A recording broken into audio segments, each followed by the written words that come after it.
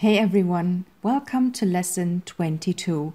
We are still talking about the plurals of German nouns, and I have split it up into several parts. As you know, we are today talking about part 4, and in our overview of noun categories, let me quickly remind you that we have already been dealing with nouns that exist only in singular or plural, and in the last lesson I showed you those two categories here together, nouns that do not take a suffix in their plural form, but may or may not take a vowel change.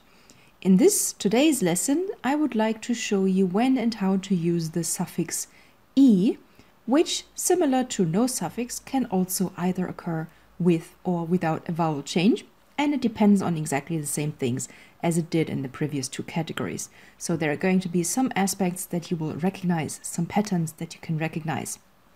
Let's dive right in. All of the nouns I'm going to show you today are going to take the suffix e to the end of them when we transform them into plural. They may or may not change their vowel as well.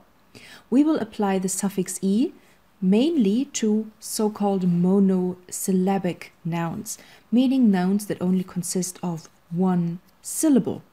Not every noun that consists of just one syllable will take the suffix e, but most of the nouns with the suffix e are monosyllabic. I hope it makes sense what I just said.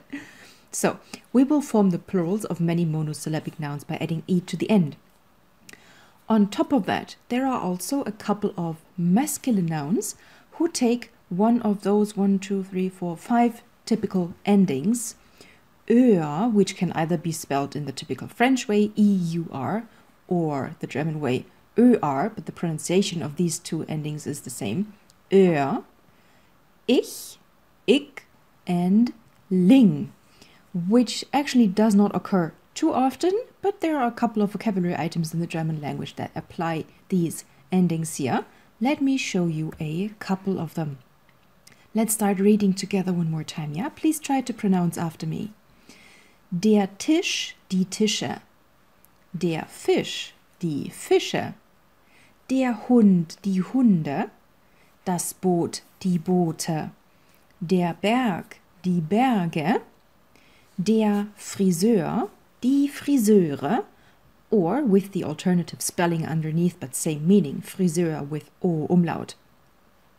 Der Pfirsich, die Pfirsiche. Der König, die Könige, and der Feigling, die Feiglinge. Now let's analyze this list according to what I explained to you about the rules. Up until Berg, Berge, you will see all of the nouns in this list are monosyllabic. They have one syllable only, and they often, but not always, tend to be either masculine or neuter in this category. We will add e to the end, Tisch, Tische, Fisch, Fische, Hund, Hunde, Boot, Boote, but we do nothing to the rest of the noun. And, interestingly, fish in English is a noun that is considered uncountable. One fish, two fishes. Do you say two fishes? I think I once read that fish is not supposed to be countable in English, just like sheep. One sheep, two It is countable, but it also doesn't change the form. That is it, yes. Thank you for reminding me. I felt your thoughts come through the screen at me. Okay, but starting from Friseur, Friseur, E-U-R or Ö-R, here we have a noun with a typical ending from the list on top here, where we just add an e to the end in order to form the plural. Pfirsich, the ending ich plus i, ich plus i, Könige, or ling plus i, Feiglinge. So far, so easy. Monosyllabic nouns, often masculine or neuter, or nouns with those specific noun endings here that are always going to take e to the end.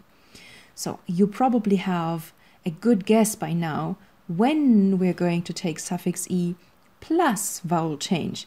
And it follows the same pattern as you already heard me explain in the previous lesson, lesson 21.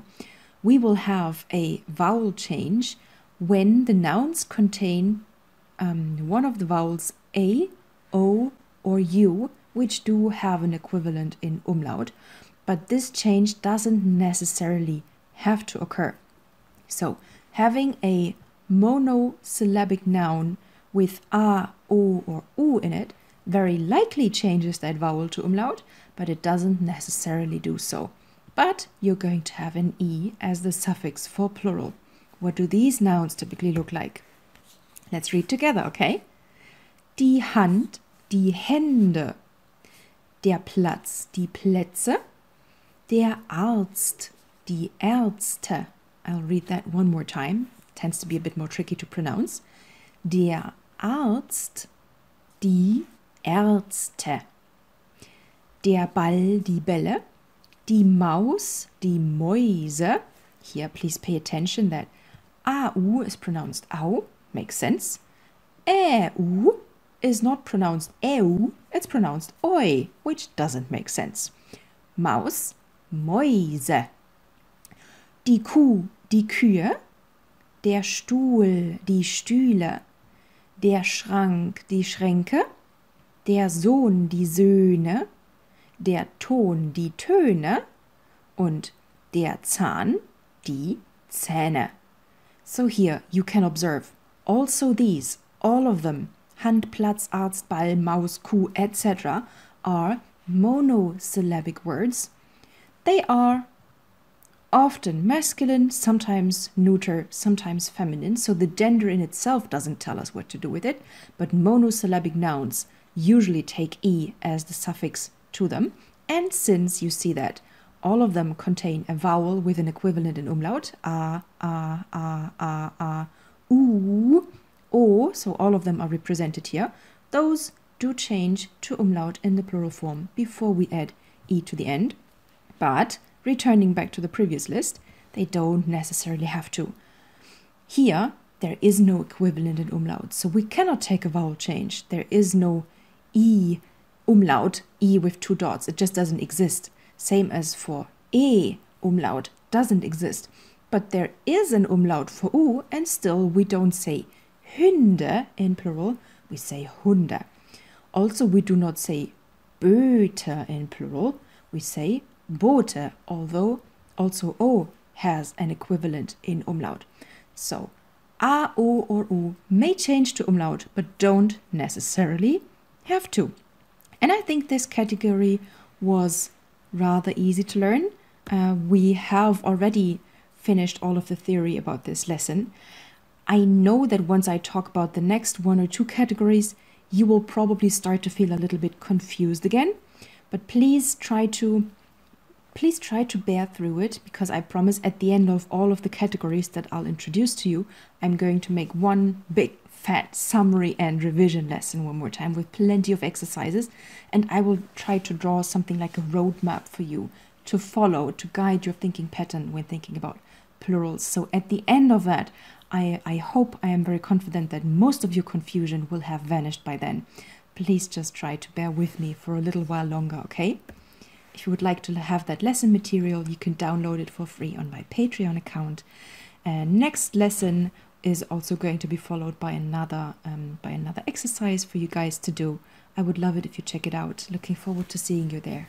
Tschüss.